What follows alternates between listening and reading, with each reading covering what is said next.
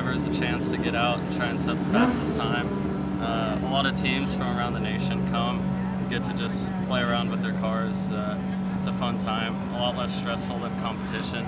Nobody's really going out for the big win. It's just, everyone gets to come out here and have fun. So we already have 25 drivers out from our team, and so we've got more than any other team out in the field, and we want to let the people that drove a long ways get a chance to drive. So.